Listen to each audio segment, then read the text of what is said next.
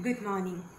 Today, I would like to discuss with you one of the ancient Greek classics, Antigone, written by Sophocles. As you all know, Sophocles was one among the triumvirate of the great Greek playwrights, others being Aeschylus and Euripides, who lived during the 5th century BC, the golden age of Athens. Let us now discuss the play in detail. Antigone by Sophocles. Sophocles produced his first set of plays in 468 BC. They were immediately successful and he was awarded the coveted first place at the Dionysian festival that took place every spring, winning over his mentor Aeschylus. Sophocles learned much of his art from Aeschylus, the father of Greek tragedy, but developed his own innovations to Greek drama. He increased the chorus strength from 12 to 15, included the use of painted scenery on stage, and introduced a third actor as a key figure in the play. The most popular among the 120 plays of Sophocles are Antigone, Ajax, the Trachiniae, Oedipus Rex, Philoctetus, Oedipus at Colonus. When we discuss the play Antigone, we need to have a background of the play about Antigone's doomed lineage. For that, the story of Oedipus the king can be briefly mentioned. So, Oedipus was born to Laius and Jocasta, rulers of Thebes. Warned in a prophecy that Oedipus will grow up to murder his father and marry his mother, Laius and Jocasta arrange for his death, instructing a herdsman to kill the child. But the herdsman pities little Oedipus and instead of killing him, passes him on to another herdsman from a neighboring kingdom, where Oedipus is raised by the king and queen as their own. Later in his life, Oedipus himself hears the prophecy that he will kill his father and marry his mother. He flees the new kingdom, thinking he can avoid his fate. Along the way, however, he kills a stranger and then reaches the city of Thebes. He solves the riddle of the thieves, of the sphinx, and becomes the king of Thebes, as well as Jocasta's new husband. During the reign of Oedipus, a plague begins to kill the Theban citizens, and an oracle informs the king that Thebes is being punished because Laius's murderer dwells among them. Oedipus sets out to learn the culprit's identity and soon discovers that Laius was the stranger he killed and that Jocasta and Laius were his true parents. Knowing this, Jocasta hangs herself in despair and Oedipus blinds himself and leaves the city, entrusting his daughters Antigone and Ismene to the care of Creon, Jocasta's brother. Once Oedipus ceased being king of Thebes, his two sons, Polynices and Eteocles, agreed to alternate as king. But when Eteocles refused to give up power to Polynices, the latter called a foreign army and attacked the city. In the ensuing battle, the Thebans triumphed over the invading forces, but the two brothers killed each other, with Eteocles defending the city and Polynices attacking it. The action of the play Antigone begins immediately after the battle. Note that Creon is brother of Jocasta and thus uncle of Antigone, Ismene, Eteocles, and Polynices. The dramatis personae: Antigone, daughter of Oedipus; Ismene, daughter of Oedipus and sister of Antigone; Creon, king of Thebes; Eurydice, wife of Creon; Haemon, son of Creon and Eurydice; Tiresias, an old prophet; boy, guard, messenger, chorus, and attendants. Now I shall mention the structure of classical tragedies, which will help us to know the play better. However, we have to keep in mind that Greek tragedies were performed without intermissions or breaks. Antigone also is not divided into acts or scenes. So, this is the structure of classical tragedy. First is the prologue or the opening scene. Then comes the parados, the entrance of the chorus. Then the episode, the scenes of the play where the plot is developed through action and dialogues between the actors. Then stasimen, the chorologue at the end of each episode. Then exodus, the final action after the last stasimen. Into the play, the prologue or the opening scene. In the opening scene of the play, that is the prologue, we see Antigone and Ismene having a secret meeting at night in front of the city gates. Antigone bewails their fate as daughters of a doomed mother and father and sisters of two men who have slain each other. She informs Ismene that Creon has decreed that their elder brother Polynices should not be given a proper burial. Eteocles, their younger brother, has been buried with great honor as a hero, but Polynices' body has been left to rot in the open so that carrion and dogs can feed on it. Creon has ordered that no one should mourn for Polynices, and anyone who tries to bury him will be stoned to death. Antigone asks Ismene to join her in the dangerous task of burying Polynices. But Ismene refuses as she holds the conventional belief that being a woman she cannot challenge Creon's decree. Antigone does not force Ismene to help her. She decides to perform this task alone and thinks it as a great honor to do so and die with nobility for her brother. Ismene cannot dissuade Antigone and she leaves to perform the burial. The chorus enters for the first time in the play, the parados, the chorus of Theban elders, who celebrates the Theban victory over Polynices' soldiers from Argos and praises Zeus for saving their city. Creon, the antagonist of the play, is introduced in the first episode and he addresses the chorus. He tells them that the city is safe after the terrible battle between the two sons of Oedipus. Creon proclaims his new decree regarding Oedipus's sons. He considers Eteocles a hero and accords him a proper burial, and Polynices as a traitor who wanted to destroy Thebes. He tells the elders that they were loyal to Laius, Oedipus, and his sons, and that he hopes that they will be loyal to him as well. Creon swears that he will never let a crime against the state go unpunished. The chorus accepts Creon's laws as all-powerful. Creon asks the chorus of elders to support and maintain his law. At this point, we see a watchman entering Creon's court, cursing his fate and expressing his reluctance to come to the palace. He tells upon Creon's instigation that the body of Polynices has been given a proper burial by some unknown person who had crept up to it, even though it was guarded by soldiers during the night.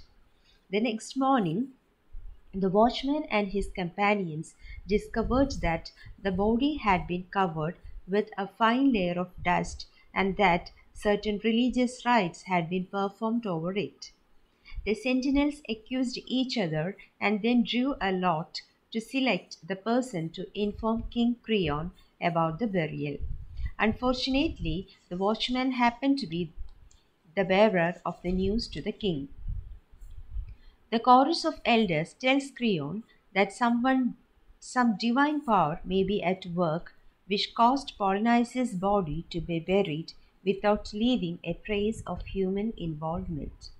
Creon admonishes the chorus of elders, describing them as foolish old men. He says that the gods would never honor a traitor of the country. Creon rants that money must be involved as a motivation for the burial and tells the watchman that unless he and his fellow sentries find the person who buried Polynices, he will hang them all. The watchman insists that it is unjust to hold him responsible for the burial and leaves, thanking the heaven for his escape. In the first stasimen that follows, the chorus extols the nature of human beings, their ability to master all beasts, to conquer land, sea, and air, to take advantage of language and mind, and to live in cities under law. The chorus believes that man has the means to handle every need and never take steps towards the future without having the means to do so. The only thing man cannot master is death. The chorus's extolling of the human race is an extraordinary and quite famous passage in Greek drama and is known as Ode to Man. The choral interlude serves to reduce the tension created in the previous scene. Now, in the second episode, the watchman enters, bringing along with him Antigone, his prisoner. He announces that it is Antigone who has committed the crime by burying her dead brother and now demands to meet the king. Creon enters and inquires into the matter, for which the watchman explains that she has been caught in the act of caring for the dead. At first, Creon cannot believe that Antigone is responsible for the deed, but he is soon persuaded by the watchman's detailed explanation. The guards uncovered the previously buried body and left it in the sun. Soon after, they saw Antigone by her brother's side, cursing the guards for undoing her deed of the previous night and continuing the ritual of burying her brother. The guards caught her and she didn't even put up a fight. Antigone asserts before Creon that it is she who has done this deed. Creon bids the watchman to depart. Creon questions Antigone if she knew that burying the body was forbidden. Antigone replies that she did know, but she doesn't believe it as a viable law. She says that she answers to Zeus and not to Creon. Antigone does not want to incur the wrath of the gods by breaking their divine laws because they clash with the man-made laws of the state. She is aware that she has to die one day and it doesn't matter if she dies young. The chorus admires Antigone's fierce resolve and courage in the face of calamity. But Creon says that she is merely stubborn, arrogant, and boastful. He brands Antigone a criminal and remarks that she has added insolence to her crime by laughing off her offense and also glorifying her act. Creon declares that he cannot let Antigone go free on the pretext that she is a woman. He must prove his manliness and newfound powers by punishing her for the crime she has wilfully committed. Nor will he spare her as she is his sister's daughter. Creon now states that Ismene, Antigone's younger sister, is a co-partner in the plotted funeral and summons Ismene to appear before him. Ismene enters and Creon accuses her of being a conspirator in Polynices' burial. Ismene confesses and says that she and Antigone were partners in the crime.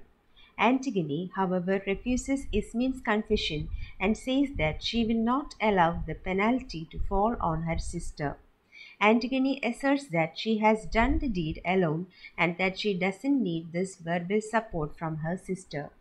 Ismene is hurt as she feels that Antigone is scorning her. Ismene asks Creon whether he really would kill the bride of his son, since Creon's son Haemon is meant to marry Antigone. Creon says that there are other women Haemon may find, and death will bring an end to the marriage. He orders that Antigone and Ismene be taken away and locked up. In the second stasimen of the play, the chorus sings a song of woe which forms a prelude to the final scenes of tragedy which are to follow. The chorus extols the power of love, which affects all beings, including the gods. Love strikes the chorus too. They weep at the approach of Antigone's fate, making her way to her bed. According to chorus, the descendants of Cadmus have suffered terrible calamities in quick succession. They believe that the gods have been ruthless in reducing the powerful Cadmus dynasty to ashes. The chorus then prays to Zeus. They realize that man is powerless in the face of Zeus' might. In the third episode of the play, Haman enters to challenge his father's decision that Antigone must die. He at first succeeds in pleasing his father by stating that he would follow his father's will. Creon then enters into one of his lengthy monologues in which he stresses to Haman the importance of being obedient to one's parents. Creon dubs Antigone a wicked consort who is not fit for Haman. Haman informs Creon about the unrest among the people of Thebes who feel that Antigone is being treated unjustly. Even as he praises his father for carrying out the responsibility as a king, Haman admonishes Creon for not lending an ear to reason. Creon furiously orders that Antigone be brought and put to death immediately in the presence of Haman, but Haman refuses to stay and watch her suffer and moves out. After Haman's exit, Creon states that he wishes to put both the sisters to death. However, the chorus's question causes him to change his mind and he decides that only Antigone will die. Creon orders that Antigone be buried alive in a cave-like vault in the desert. In the third stanza, the chorus sings an ode in praise of love. In the fourth episode of the play, Antigone enters, bemoaning her last road as she walks towards her death. Antigone laments that she will never be married and no wedding songs will be sung for her. Only an untimely death awaits her. The chorus tries to comfort her by telling that she will be honored with hymns of praise, for she stayed true to her laws. Antigone denies this, comparing her fate to the goddess Niobe, who was locked away in rocky growth and was subdued into death. The chorus sees this as a wonderful comparison, a proof that Antigone is now immortal like a goddess. But Antigone accuses them of mocking her and of trying to find a way to justify this cruel death, where she has no place with human beings, living or dead, and no city to call home.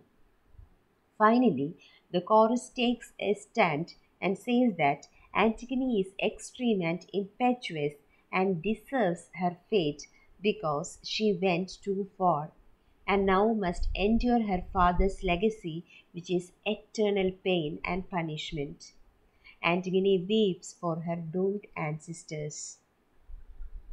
Creon enters and says that Antigone should be taken away immediately and left alone in her tomb. Antigone swears that if Creon's law is to be the liking of the gods, she will repent and ask forgiveness for her deed. But if Creon's law is ultimately unjust, then Antigone demands that Creon too should suffer the pain that she is suffering. The chorus observes her words as signs of her unchanged fiery character. As Antigone is led out by the gods, she tells the people of Thebes to observe that she goes oppressed and unworthily to her death. In the fourth stasimen, the chorus sings of Danae, the daughter of Acrisius, king of Argos, who was confined in a tower of brass by her father. Yet Zeus loved Danae and came to meet her as a shower of gold, the golden rain. They also sang about the legend of Phineus's two sons who were blinded by their father at the behest of their stepmother. Tiresias, the blind prophet, enters in the fifth episode of the play, led by a young boy. The old sage asks Creon to heed his advice as he has in the past. The signs say that the gods do not approve of the treatment of Polynices' body. On the altars there is the carrion meat of birds and dogs, torn from the flesh of Oedipus's poor son. The gods do not take the prayers or sacrifices of the Thebans, and the birds' cries are muffled because the birds' throats are glutted with the blood of Polynices. Tiresias expounds on the importance of taking counsel and says that a man who makes a mistake and then corrects it brings no shame on himself. Creon accuses Tiresias of being a greedy manipulator. The ruler insinuates that the old sage has been bribed. Tiresias then predicts a prophecy. Within a few days, one of his children will die because Creon kept one above the earth who should have been buried, while putting below the earth one who should walk among the living. The gods, as a result, will exchange a life for a life, and he lives in anger. The chorus warns Creon that there is terror in Tiresias' prophecy. Tiresias' prophecy has never went wrong. Creon, who is shaken for the first time, seeks the advice of the elders, and the chorus asks him to release Antigone from the vault and to allow Polynices' body to be buried. They tell him to go personally to rescue the situation, and Creon hurries out with his attendants to follow the instructions. As they go, the chorus sings the praises of Bacchus and asks him to look over their city of Thebes. Now, in the final action after the last stasimon, that is the exodus of the play, a messenger arrives revealing to the chorus that great misfortunes has befallen Creon. Haman has killed himself. Eurydice, wife of Creon, comes down to see the messenger to know about the truth of the death of his son. The messenger reports that Creon and his men sought forgiveness from the gods of the underworld, Persephone and Pluto. The body of Polynices was washed clean and then cremated. Following this, Creon and his followers went to the vault where Antigone was to be buried alive. On reaching there, they heard a loud and bitter cry. Upon opening the tomb, they found that Antigone had hanged herself. Haman was holding her body around the waist. Creon urged his son to come out of the cave, but Haman instead looked at his father with hatred and drew his sword against him. Failing to wound his father, Haman turned the sword on himself. When the messenger completes his story, the chorus notices that Eurydice is gone. The messenger goes after her at the chorus's urging to make sure nothing untoward has happened. Creon enters carrying his heavy burden. He blames himself for being too stubborn and repents having passed the decree regarding Polynices' burial. Soon a second messenger comes and reveals to Creon that Eurydice has stabbed herself. Creon is inconsolable. He sees himself as responsible for Eurydice's death and claims that he has nothing left in the world. He laments that he does not wish to live another day. He is taken away by his followers as the chorus sings the exodus or the final song. The chorus asserts that the most important part of true success is wisdom. Arrogant men who boast about themselves will be punished for their pride. Only in old age can men discover wisdom. Now that the play is over, let's see the critic's opinion regarding Antigone. Antigone is indisputably one of the best tragedies of Sophocles. Bernardi says, the Antigone must be received as the canon of ancient tragedy. No tragedy of antiquity that we possess approaches it in pure idealism or in harmony of artistic development. And now Antigone fulfills Aristotle's concept of tragedy. In his critical work, The Poetics, Aristotle deals with the major elements of Greek tragedy. For Aristotle, the most important part of tragedy was the plot or action. He felt that any tragic action must be long enough to depict a dramatic change in fortune from prosperity to misfortune of the protagonist. In Antigone, it is the antagonist, Creon, who at the start of the play has just become king. By the end of the play, Creon has lost both his wife and son and is left despondent. Aristotle holds that character is the second most significant feature which gives drama its moral dimensions. The central personage in Greek tragedy must be morally good, of a heroic stature, true to life, and consistent in his or her actions. The change in fortune of the main personage is often the consequence of a fatal flaw in his or her character or an error of judgment called hamartia. The failure of the hero or heroine is also due to his or her hubris, a false sense of pride in his or her own secure position. The unities of time, place, and action are also observed in this play. Regarding the themes of the play, Antigone can be observed as a play